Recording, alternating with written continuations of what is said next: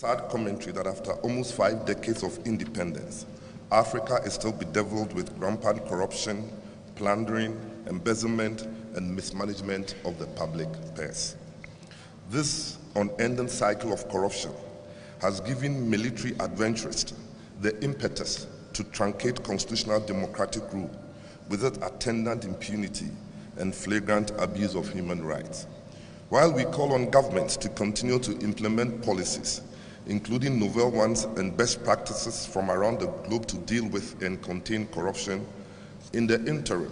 civil society organizations and professional associations must intensify their advocacy and resort to the use of constitutional and statutory powers to help deal with corruption.